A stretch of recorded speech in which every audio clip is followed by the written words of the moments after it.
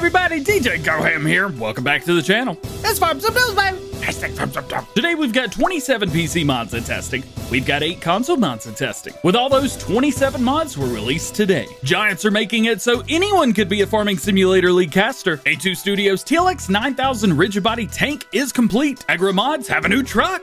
We're going to talk about the tracks from Carl Farm's 2 updates today. Angry American Modding has some new screenshots from the Plager Outlaw. Conmigo Modding have a new tractor. 40 Modding update us on the progress of their Broughan trailer. Beta Modding's got some new screenshots from the old Gen Massey Pack. Lucia's Modding's John Deere 100 is with Giants for testing. Connect Modding have a new fact sheet for us. SMI Mod Team also have a new fact sheet for us. JA Modding reveals what his next mod's gonna be. VertexDezign have a new partner. Farming Agency have a big live stream planned for this Friday. Plus, Missy B talks about the update to Wyther Farms. Let's check it out. It's SD4 PC, we have Agley Farm, Camera Suspension, Chellington Valley, Christmas Market Farming 5, Empty Balers, Eureka Farms, Eurospanned Pack, Exit Sign, Grain Silo, Gruber Loading Wagon, John Deere DN 10006, Kraz 258, Lizard Baler Combi STB03P, Lizard Speedmix 3000, Lizard 128, MA Ag CML 30, New Holland FR 850, North Modding Company Mulcher, Lancy Boys Oak Hill, Original USSR Reflectors, Polish Fertilizer Pallets, Real Wood Harvester, Rotoplastic Speedmix 3000, Seasons Geo Walken, Sugar Beets Export, T25, and Wartburg. In testing for consoles, we have the Galagnani G400S, Grain Shed, JCB TM320E, John Deere 1110G, Machine Shelter, MAN Transport Pack, Manure Dealer Pack, and Vogel and new TerraDig XS. With all that being said, we are down to 147 mods sitting waiting to be tested, and the current average waiting time of newly submitted mods is also down to 5 workdays. In addition to the mods in testing, 27 new and updated mods were released today on the Endgame Mod Hub. I've already made a video showing these off. You can find that video linked in the description below. Have you ever wanted to be a caster for the Farming Simulator League? Well, this weekend is your chance. Giant Software will be doing a clean feed on their new Twitch channel called Giant Software Clean Feed. There, you'll be able to watch the Farming Simulator League tournaments without casters. That way you can stream and cast your own version for your viewers or friends to watch and have fun with. The stream will start this Saturday, January 16th at 10 a.m. CET, around 4 a.m. Eastern, aka I will not be doing this. I'm going to be asleep, but you can do it. Check it out in the link below to learn more. A2 Studio has finished the model for their TLX9000 Rigid tanker, and boy oh boy does this look good. This is just going to be one of the modules that you can hook up to the back of the upcoming TLX9000 Rigid body mod being made for all platforms. To see what has been finished so far with this mod, don't miss out on today's live stream starting at 3 p.m. Eastern,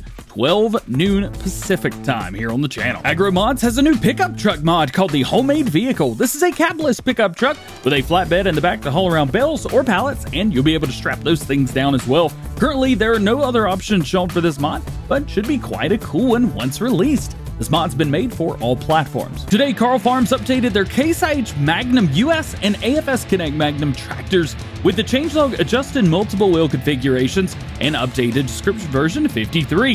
One thing to keep in mind with this update, as I mentioned in today's new mod video, is that the 3D tracks are now gone on both of these mods. Carl Farms was not one of the modders that were temporarily banned back at Christmas, but I think to avoid any issues, I believe they have removed the 3D tracks for that reason, to avoid any conflict. I know lots of you enjoy using the 3D tracks, so just a heads up, if you want to keep them, don't download it, don't update, just leave it the way it is. Angry American Modding has posted some new screenshots of C&H Modding's Plager Outlaw semi-truck. We really didn't get any new information with the post, just some reiterations that this will be for all platforms and things like that. This mod is still a work in progress, so just like most everything we talk about at FarmSimNews, there's no projected release date for this truck. I want to give a quick shout out to Angry American Modding though. Look at these screenshots. Holy cow, these look amazing. Conmigo Modding has a new tractor, their first tractor model to be made, the Maxian Series. This will be a new brand of Farming Simulator 19. Unknown whether it would be a new brand or just Lizard or something like that for consoles, maybe just PC only, but they do say that they started making this mod less than 1 month ago and already sent it off to Mod Up for testing. That's insane. 40 Modding update us today on their Broughan 32-foot bed trailer, saying that the suspension is now fully working with the axles moving as they would in a real trailer. They also have added new potato box that can be purchased in the shop and added a potato box cover on the trailer in the shop configurations.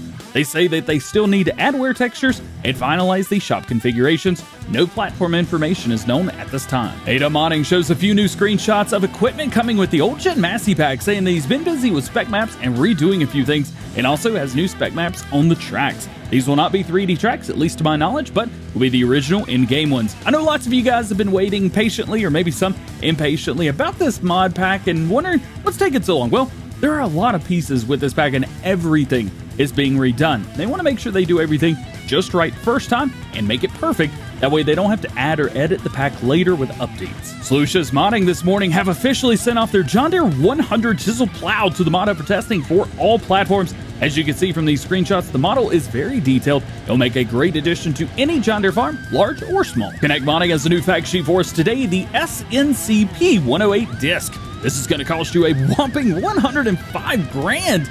Also has a max working speed of 17 kilometers per hour, around 10 miles per hour, and requires 330 horsepower to be able to change up the wheels on this mod. The SMI mod team also has a new fact sheet for us today of their Ermo Hurricane 500 and 600 disc mods. These are going to cost you between $42,300 and $46,900, and you can choose between 5 meter and 6 meter working width.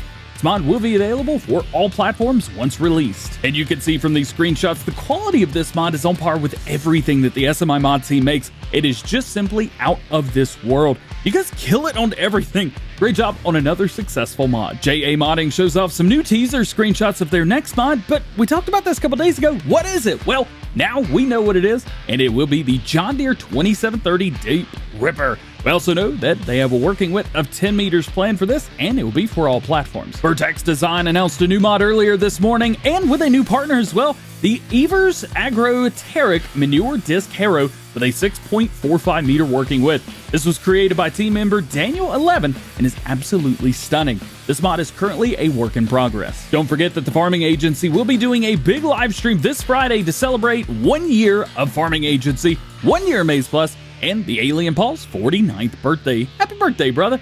You don't want to miss this live stream, as they're going to be doing some big time giveaways. Not one, not two, but 5 DLC giveaways on a high performance dedicated farming simulator server for 3 months. Hey, yo, 3 months of free servers? Let's go.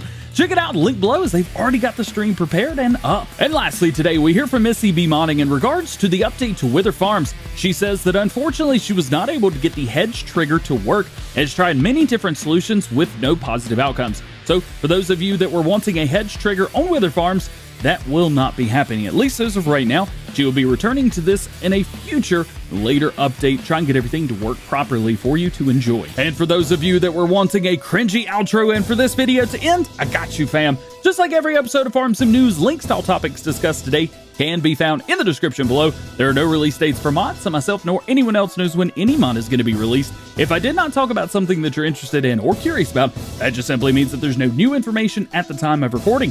Please refer to previous episodes on the most current status of those projects, and make sure you stay tuned to the channel for updated information on everything new going on in the world of Farming Simulator. Well, guys, that is going to be it for today. I hope you enjoyed the video. If you did, make sure you drop a like on it, get subscribed to the channel if you're new, and join the GoHam fam. Make sure you turn your notification bells on as well so that you never miss daily Farming Simulator videos here on the channel.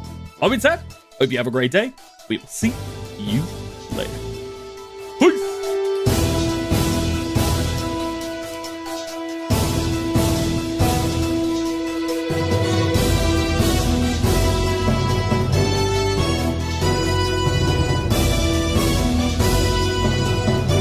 All right, boys, it is live stream day. It is time to break some stuff. Let's go.